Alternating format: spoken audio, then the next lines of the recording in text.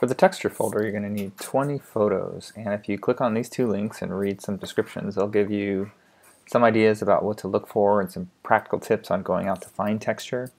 For this assignment, again, thinking of it as something you could do inside the house or outside of the house, try to balance it out. But you're looking for 20 photos where texture is the focus. And texture is really about implied texture in photography.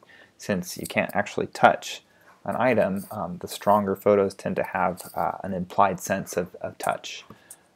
So like, for example, this rope, if you've ever touched a stringy kind of rope, you know what that would feel like, and that's what it's bringing to your mind.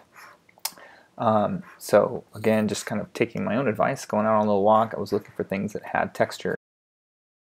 Moss, tree bark,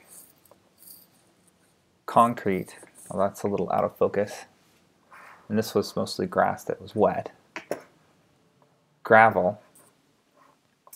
And then I went more towards the house. This is the siding of my house. I have a concrete tile. It's a paver.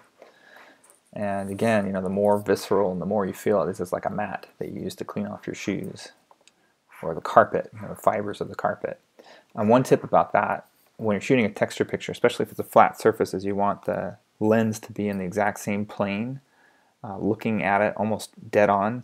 And if it's straight down, you could use the little crosshairs that show up in an iPhone. I don't know what does for other types of phones, but they help you line it up to make sure it's perfectly straight down. If it's on the side, then you want to try to line your camera up so that it's matching the angle. Otherwise, what will happen is that part of it will be in focus and the rest of it will fall out of focus because the depth of field is at a shift.